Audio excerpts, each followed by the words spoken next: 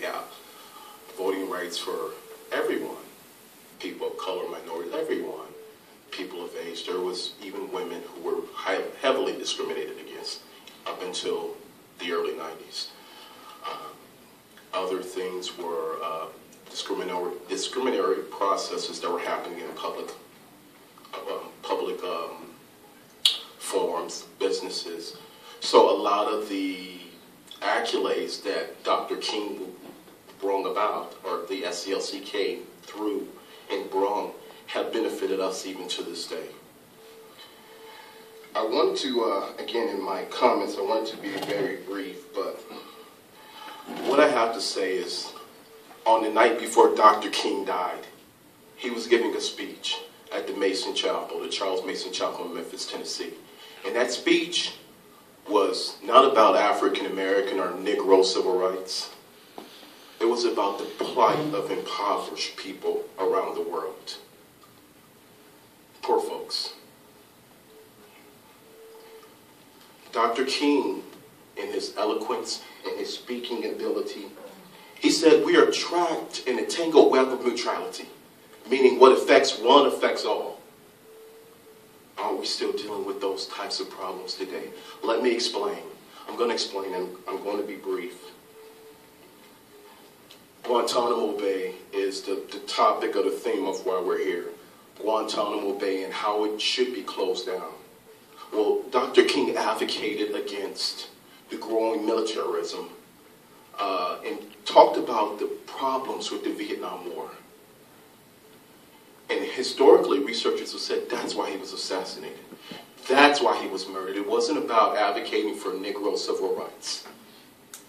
So when he began to speak out, the establishment, the government, the conspiracy, however you want to call it, basically did not like what he had to say.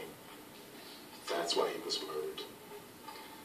Today, as we speak, we're dealing with a lot of the same problems. The growing military industrialism, the growing military industrial complex, aren't we? Yep. Don't we have those problems today? Yep. Didn't we see just down in Ferguson how mechanized infantry units and mechanized tanks and infantry battalions, the National Guard was just deployed against who? Did we see those people as black? Yes, they were black. But let's look at it a step further. Let's look at it as those people were impoverished people, those people were poor people. My community wants to say a lot of times that the issues that we deal with are because we are discriminated against because we're black. I say to a lot of the ministers who are under my tutelage, I say to a lot of the pastors and the folks in my congregation, in my coalitions, I say, let's think further. Let's step further. Let's look beyond the color boundaries. Let's look at being a better human being. Because as we enter into a new world, a new day and age, isn't that where we're at? Aren't we dealing with a lot of the problems from democracy building that come from the United States wanting to spread its arm and its wing around the world? We call it nation building, aren't we? So, a story that I want to share with you. I actually was a military intelligence specialist in the Army, late 80s. I decided that it was around the Persian Gulf War, and I was called to be deployed overseas. Well, at the point in time, 20 years old, I went in when I was 18. I decided that because of what I believed as a Christian, a person of faith, a young person, that I wasn't going to go over to the Gulf and fight and murder and kill anybody for the purposes of politics, because I looked at it as a bureaucratic war. You might disagree, you might feel that it was wrong, you might feel that it was not the right thing to do. I struggle with that to this day, because my friends went there, some of them, and they died. They died in that war.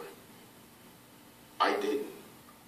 What happened to me was I became what we call a conscientious objector. Does anybody know what that is? Yeah. Okay.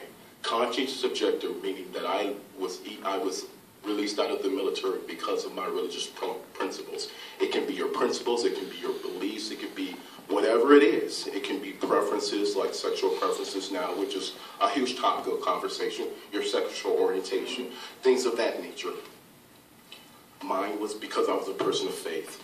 So I was released, and a part of that process to be released is you have to go through a psychological evaluation, you have to go through so many different steps. And the last step was to go into the commanding sergeant major of the whole battalion. My battalion was an infantry battalion. So this is the person who's over the whole post. And I began to prepare for this meeting. And as I was preparing for this meeting, Sergeant Major Rocky Hauser, very heralded figure, had been in every war probably over the past 20 years from that point prior. And I was really ready to do a battle of the minds with him. I thought it was going to be a battle of mental jiu-jitsu between me and him, right? So as I was getting ready to prepare to meet him and to tell him why I feel so strongly about what I felt, and for him to assassinate my ideals, what I believed, I walked into his office and Rocky Hauser stood there, very heralding figure, very impulsive, and for a 20-year-old, again, just something that was really quite the experience. So I sat down in a chair and I talked to him, and I told him, well, I believe that as a person of faith. I was raised in Chicago. I had a Catholic parochial upbringing. Joseph Cardinal Bernardine was my bishop in Chicago at that point in time, which, if folks know Chicago, Joseph Cardinal Bernardine was the presiding bishop. Make a long story short, I decided to tell him about those experiences, and I was prepared for him to assassinate me and to tell me, look, you know, you're trash, you need to get out of here, leave the country, because I had heard that so many times.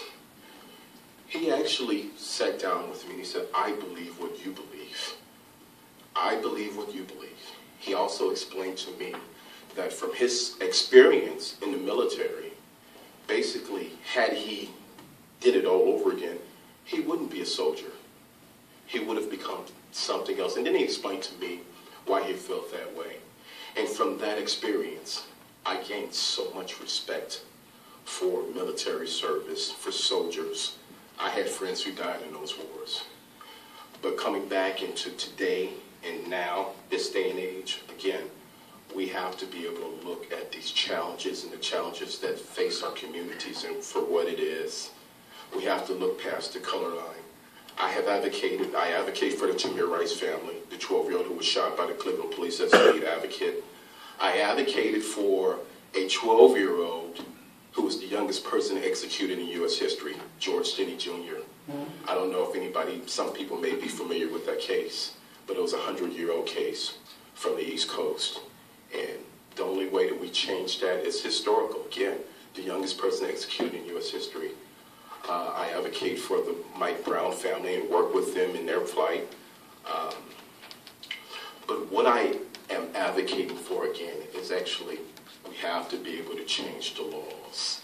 Dr. King was very successful in his advocacy work because he changed the laws. He didn't look at it as a black struggle, even though it was largely a black struggle, but if you ask, again, it was about what affects one affects the all. So our struggle today has to be to elevate the plight of poor people around the world.